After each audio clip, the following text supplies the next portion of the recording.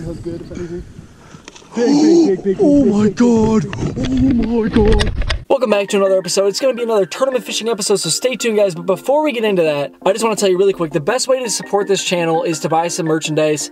I'm going to put the link down in the description below. I have some really new cool stuff on the website, so check it out, guys. Every single purchase helps me buy new equipment and make these videos better for you guys, and just allows me to fish more tournaments. So without further ado, let's get into the video. This is another tournament fishing episode, like I said, and we catch some freaking good ones.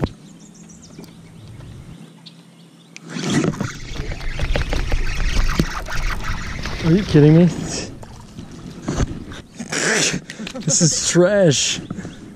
That's the worst thing I've ever seen in my entire life. To hook a bass and for it to look like that, it's upsetting. So we are 1 hour into this fishing tournament and we caught one tiny little dink, not a keeper. We're fishing this bank that the day before, there were spawning bass everywhere. We went and pre-fished and found 3 to like 6 pounders littered all over this entire bank, locked on beds. And somehow they've vanished. They've disappeared off the face of the planet, and we don't know what to do. So we start scrambling, and we somehow stumble upon something that was a little bit special. So small. Well, it might keep though.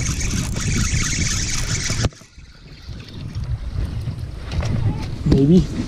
Please. I will take that right now, honestly. I don't think that's gonna keep though. 14. Oh god. Oh god, I think that's easy. That's like a 14 and a half. Should I just toss her in there for now? Hey. Boom. Please give me large bass now. Oh, there's a bass on the bed. I see one. There's literally one sitting dead center in the bed, like 2 to 3 pounder. That I cast it on there because I was like, that looks like a bed. There's a bass sitting in there. Yep, he was more to the left. He just cruised a little bit to the left. I don't know if he's still sitting on it. There was a bass. He's right on the left side of the bed right now. Oh, well, let me. If this one's locked, we'll catch it. Nothing better to do. 1, 2. I'm gonna catch him. So, unless you get him before I could even rig up my juice, but.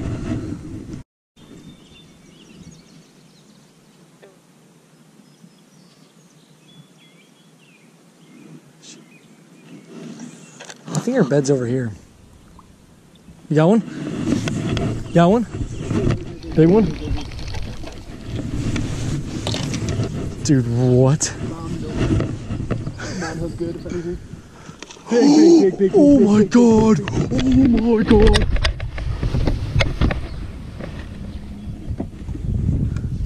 Dude. Oh my god. Chris, get her over here. Yes, yes, that was a lot bigger over there. I thought it was like a 6, dude. Thought it was like a. Hey, by the way, it just popped right out. Yeah, I knew it was. Hey, ding. Go across. Aaron. Ding. Hey, hey, hello. This stupid spawning bass just put us on something else. There she is, watch out. Right there, like she just like. Let's go fish the back of this. Maybe we'll come back for her. Got one? Is it a keeper? Yes. Are you kidding me? Yup.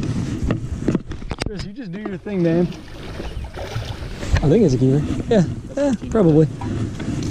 Yeah, that's gotta be. That's like the same size, at least, as the one I caught. I think mine was like a little, maybe a little longer, but skinnier. I don't know. That's gotta be a keeper though. Hey, thank you, Chris. Like I don't even have to do anything, man. I really wish I didn't miss that first one. I'll get the 5th one. You're in it. That's Aaron's fish. I'll get the 5th one. Don't worry.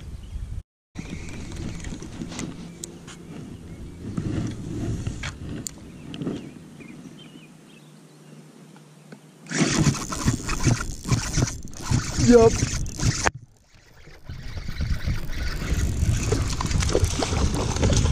Hey, buddy. Let's go. Let's go, man. Nice. Nah, it was cool, man. Are you kidding me? Are you freaking kidding me? And that's how you get a limit, boys. Here, let me in here. Screw that spawning fish, man. Oh, baby. Carl's bait and tackle. Catch Co Baits, getting it done. A little 4-inch dinger. 4-inch dinger for the ding. Shot up in that tree. Yo. Yeah, I flipped it right in that little crevice there. I like went to go lift it up and it was dead weight. And I was like, well, that's peculiar. That's how quick that happens. Told you I'd get the 5th one. Just took me about 10 seconds. I felt bad because I only had one fish and I think it was our smallest. And I missed one earlier and then Chris picked it up for me. So I was making him do all the work, but it's okay now. Secured the bag, boys. I was getting so nervous. Maybe it's swimming. It's gonna help. It's gonna help. Maybe. That should get rid of my one. Yep, that's definitely helping. That's gonna help. What's going on back here? Hey, buddy, they're stacked. What's going on back here, huh? Bunch of post spawners just eating. Yeah, that's gonna be almost a pound coal actually, probably. That's helping. All right, this is gonna be a big pain. Let me put call tags on the little ones. Okay, what was the one that you thought was smaller? This one, right? Yeah. Yep, that one's definitely the smallest. That's the one I caught, first one in here. All right, hold on, we gotta know which color. Which one's next? Yeah. All right, this one's definitely going back, guys. That's a little pipsqueak I caught right when we rolled up in here. Baby. So wait, orange is bigger, so pink is smaller.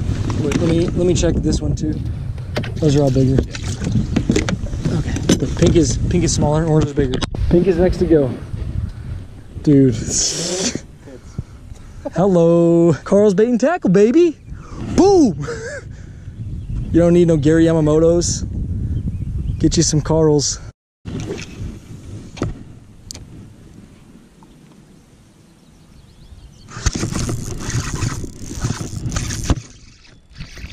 Doesn't feel very big.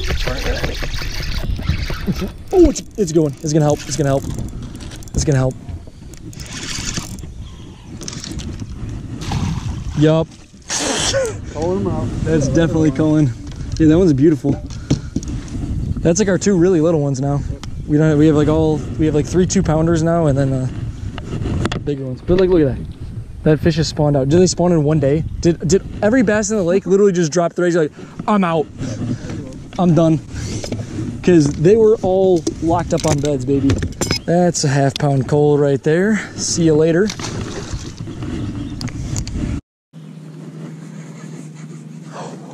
That one might be in a bed. Oh, baby. Hard snap. She wanted it hard.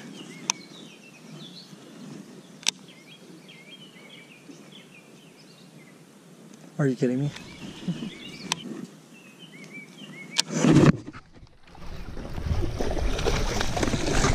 Yes! All right. That's a good one. You gotta confirm in the mouth. Took her a minute. In the mouth though, right there, baby. Clean catch in the mouth. On the Carl's bait and tackle too, son. That's a good call. So orange is going. Orange is gone. What's the next one? Don't know. That would have been bad. Then we have to bump the other 2 on call tags, but that's a big call right there. That's a big move, baby.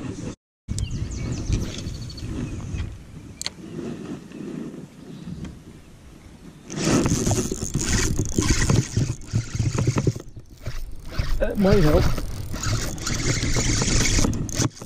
Hey, buddy. I'm having fun now. Ooh. She's kind of stocky. Oh wow, hook just popped right out. I don't think that's gonna help. Did you miss one? You broke off? Dude. So did you break at the leader or what? No, the hook. Dang, dude. Next to go is green. Can you open that level real quick?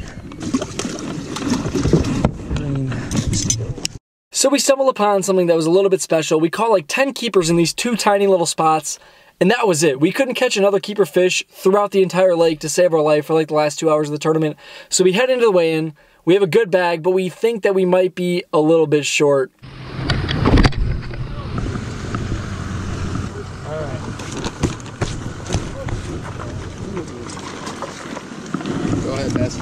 We're doing. We don't have big. We'll just. Is it a tiebreaker or no? No, we'll split the money. Okay.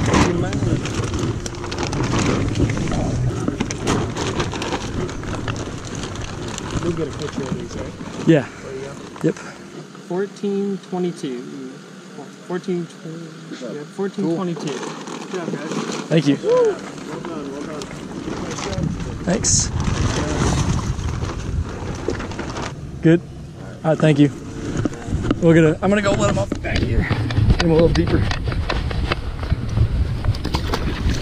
See you later, girls. That's not mine. Not mine. Go, baby. Got my phone. Doritos.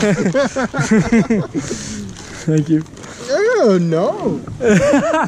Fish hands? You fish hands? They wet and everything, though. He probably got the slime still. Second place with a weight Split of it half. 1422, Chris and Billy. 165. Thank you. Good job. Thanks. Where's Chris go? I have no idea. I think he's helping Carlos with his boat. Yep. So we ended up in second place. We had a little bit over 14 pounds, a really solid bag for this lake, but we were missing a kicker. This lake's got some massive fish in it. The big bass of the tournament was like a 5.5 pounder. I think that team actually got third place with 3 or 4 fish. So we really needed a kicker to bump us up. We had a couple like 2-pounders that we needed to get out of there, and it just didn't happen. But you cannot be too upset with the second place finish. I mean, we had a really fun day in the water. I think that we probably caught more keepers than most of the guys out there, because like I said, it's really tough to catch keepers on this body of water. Like catching a limit sometimes is a freaking challenge, and we managed to pull like 10 of them into the boat. So thank you guys for watching today's episode, and I hope you guys enjoyed it, and I will catch you guys in the next one.